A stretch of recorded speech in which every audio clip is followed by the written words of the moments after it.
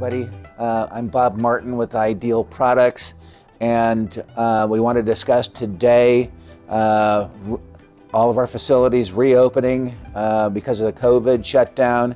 We want to have our lockers prepared for everybody and have them clean and ready to go, bacteria-free, COVID-19 free. So we wanted to run through with a real short video of what we need to do to get the lockers ready for reopening. The lockers, the only surface that is exposed to the COVID-19 virus is the outside of the door. So for example, we're talking about our plastic laminate lockers. We've got one right here. Let's say this one, plastic laminate, and people, or at least those individuals in charge are concerned that people will be putting their fingers on the doors, and that fingers can be transmitting the viruses. So what we want to do is clean the doors of any of those fingerprints that could contain the viruses, and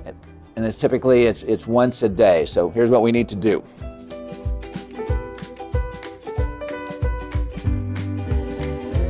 We're recommending Clorox disinfectant wipes. These are approved by the CDC. That's the governing agency that's giving us all of the COVID information. So we use these wipes, pull out one of the handy wiping agents, and the first wipe is on the surface of the door.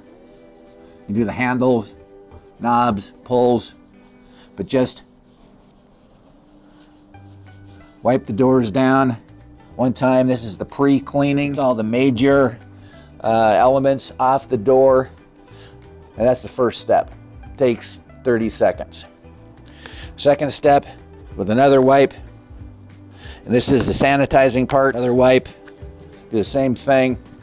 Wipe down the door from top to bottom, all the exposed surfaces of the door. Second application does a trick, and the CDC is recommending doing that twice a day.